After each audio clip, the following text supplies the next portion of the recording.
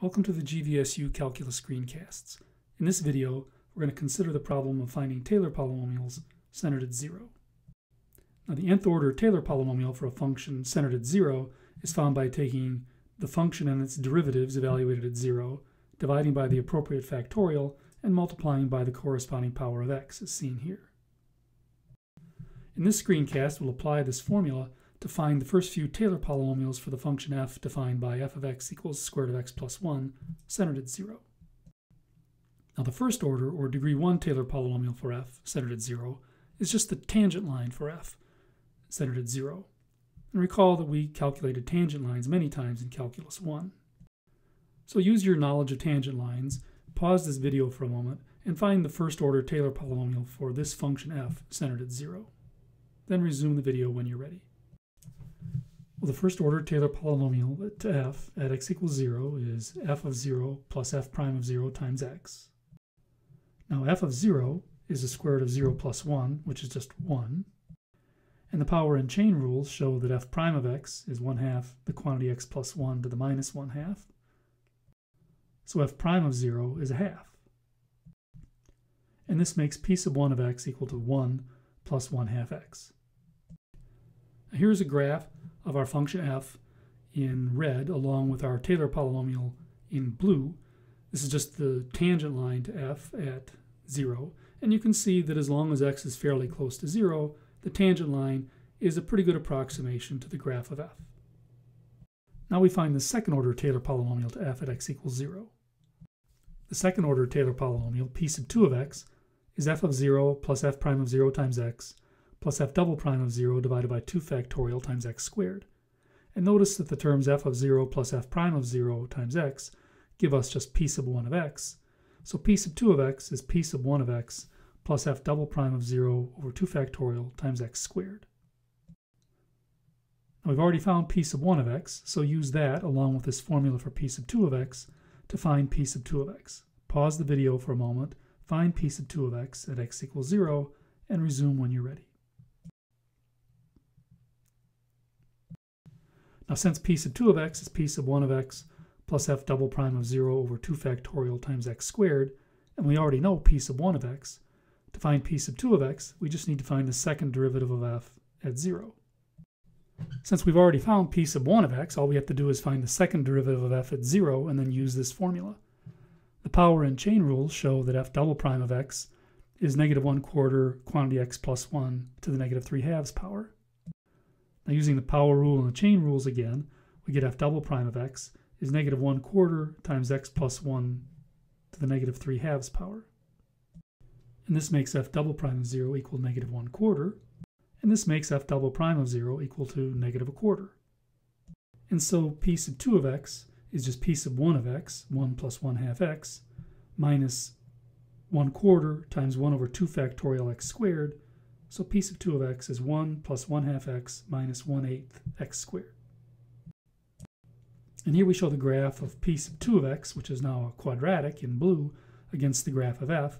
And you can see that the graph of p sub 2 of x kind of molds a little bit better around the graph of f of x at 0 than did p sub 1 of x. Let's go ahead now and find the third order Taylor polynomial to f at x equals 0. As in the previous case with p sub 2, p sub 3 of x is just p sub 2 of x plus the third derivative of f at 0 divided by 3 factorial times x cubed.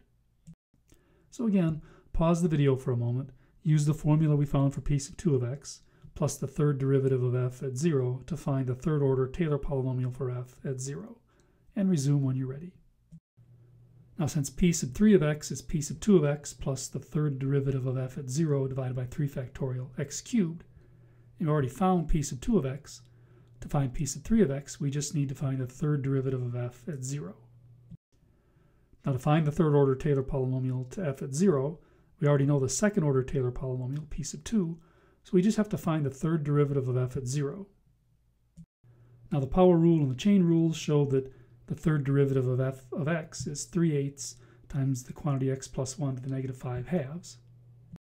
Again, using the power and the chain rules, we get the third derivative of f at x is 3/8 times the quantity x plus 1 to the negative 5/2. So the third derivative of f at 0 is 3/8.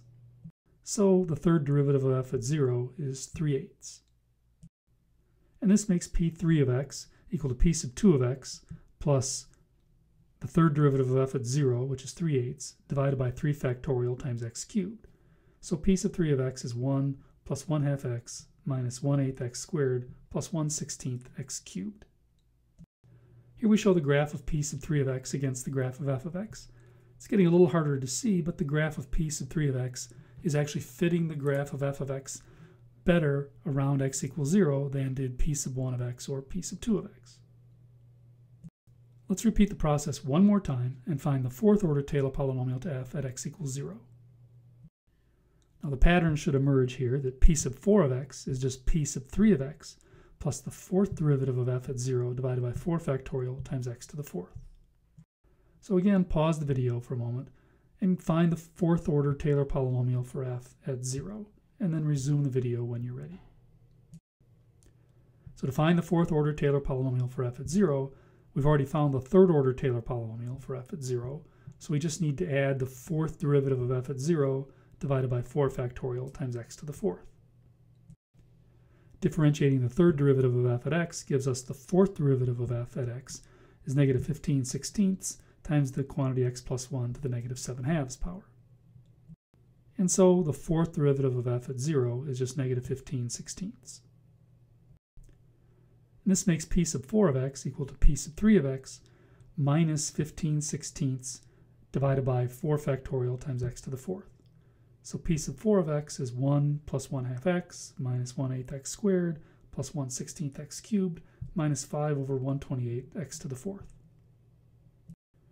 And here's a graph of the fourth order Taylor polynomial p sub 4 of x against f of x. And again, it's hard to see based on this picture, but the fourth order Taylor polynomial for f molds around the graph of f more closely than do the earlier Taylor polynomials, at least if we stay close to x equals 0. And we could keep going and find the fifth order Taylor polynomial for f at 0, shown here, the sixth order Taylor polynomial for f, shown here, and the seventh order Taylor polynomial p sub 7 of x to f at x equals 0, shown here. Now, it would be worth your while to go through and verify these formulas for the fifth, sixth, and seventh order Taylor polynomials. And to illustrate the increasing accuracy of these Taylor polynomials for f at 0, we're going to show the graphs successively. So here's the graph of f of x against p sub 1 of x. Here's the graph of f against p sub 2 of x. The graph of f against p sub 3 of x. Here's p sub 4 of x. P sub 5 of x. P sub 6 of x. And p sub 7 of x. And we can see that as we increase the order of the Taylor polynomial, the polynomials fit the graph of f better and better for more values of x around x equals 0. Now these Taylor polynomials are useful for approximating values of functions that are somewhat complicated. For example, if we wanted to approximate the square root of 2, we could use our Taylor polynomial p sub 7 of x to do that. So pause the video for a moment and use the seventh order Taylor polynomial for f at x equals 0 to approximate the square root of 2. Compare this to a result you get from your calculator and see how good your approximation is, and then illustrate what you've done on this graph. Resume the video when you're ready. The first thing to notice here is that the square root of 2 is the square root of 1 plus 1, and that's f of 1. And as long as we stay close to 0, p sub 7 of x is a good approximation to f of x. So we can approximate f of 1 with p sub 7 of 1. Now going back to our formula for p sub 7, substituting 1 in for x, we get p sub 7 of 1 is 2,911 divided by 2,048, which is about 1.4214. Now using my calculator, I get the square root of 2 is about 1.414. And that's reasonably close to the approximation we got for the square root of 2 using p sub 7 of 1. And if we look at the points on the graph of p and the graph of f corresponding to the input x equals 1, shown right here, we can see that p sub 7 of 1 and f of 1 are really hard to tell apart on this picture, just confirming the fact that p sub 7 of 1 is a pretty good approximation to f of 1. So to summarize, we have this formula for the nth order Taylor polynomial for a function centered at 0. We can use our Taylor polynomial centered at 0 to approximate functions as long as we stay close to this base point 0, and the accuracy of our approximations increase as we increase the value of n.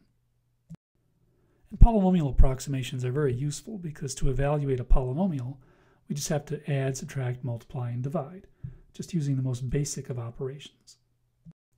And this makes polynomial approximations especially useful for calculators, for example, who can only do those basic operations.